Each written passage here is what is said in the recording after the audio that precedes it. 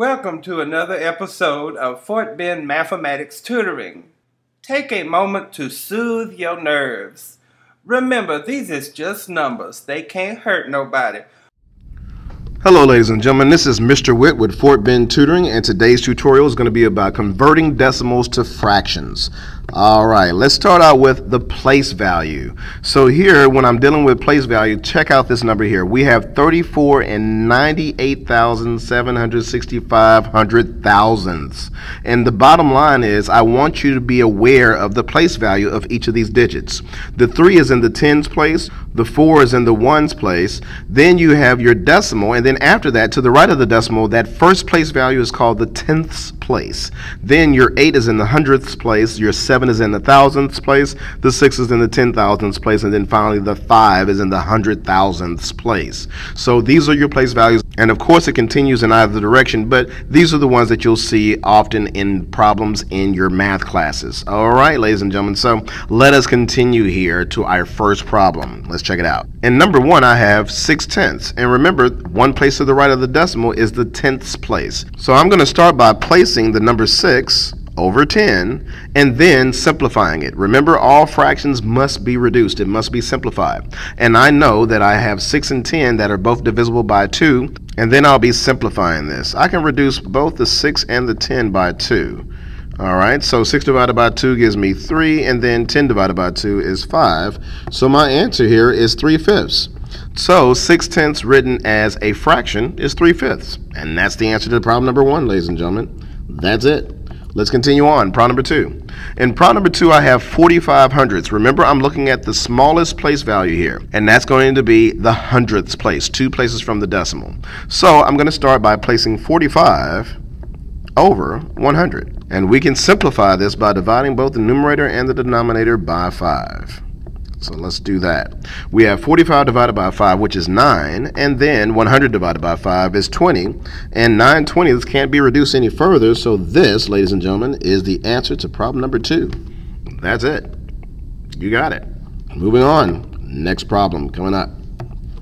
In problem number 3, we have 7 and 3 tenths. Your smallest place value is the tenths place. So we're going to be placing 73 over 10, just like that.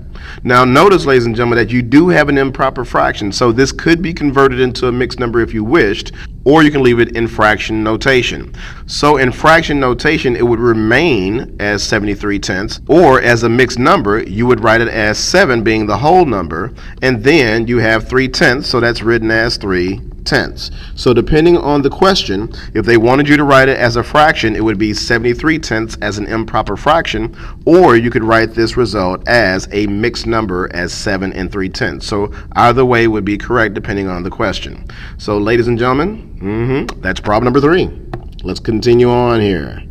Continue on to our next problem. In number 4, we have 79 thousandths. I know I'm dealing with the thousandths place because the 9 is 3 places to the right of the decimal.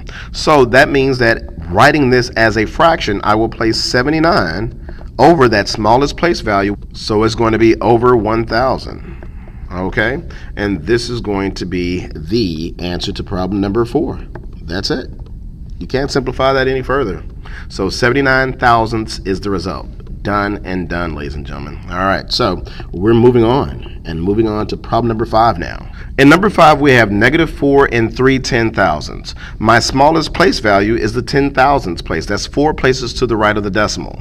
So anytime you're starting out with a negative value, you're going to end up with a negative value. So I'm going to start out knowing that my answer has to be negative. Then, in fraction notation, you'll simply place 40,003 over 10,000. So this is going to be your answer in fraction notation. If you're requested to write your result as a mixed number, you'll start off knowing that your result will be negative, and the whole number part of your result is going to be 4. That's going to be that value to the left of the decimal there. Then, because the 3 is in the 10,000ths place, you'll be placing 3 over 10,000, and this will be your result. That's it. So here we have fraction notation in the -40,003 10,000ths, and you'll also have the mixed number written as -4 and 3 10,000ths, which are the answers to problem number 5, ladies and gentlemen. Done and done. All right, moving on. Problem number 6. In problem number 6, you have 17 and 15 thousandths. That's right. The smallest place value is the thousandths place, 3 places to the right of the decimal. To write this in fraction notation, we have a positive number, so our answer will be positive, and we'll have the 17,015 in the numerator over your place value, the smallest place value, which is the thousandths place. So you'll just place that over 1,000, just like that. You should note that the numerator has 5 as the last digit in the numerator, which means that we can simplify this further. That's right, we can divide the numerator and the denominator by 5. Okay, so the denominator is easy. We know that 1,000 divided by 5 is going to be 200, and then the numerator, we'll be dividing that by 5. So dividing the numerator by 5, you'll end up with 3,403 as your final result. So this is going to be the fraction notation of 17 and 15 thousandths, just like that. All right, I'm going to go ahead and put a box around that for you, okay? Put a red box, because that's how I roll with the red boxes, man. All right, so now, ladies and gentlemen, we'll look at the mixed number result. As a mixed number, we would start out knowing that our whole number is 17. So I have 17 as my whole number, and then from there, I know that I will have 15 over 1,000, because once again, that 5 is in the thousandths place.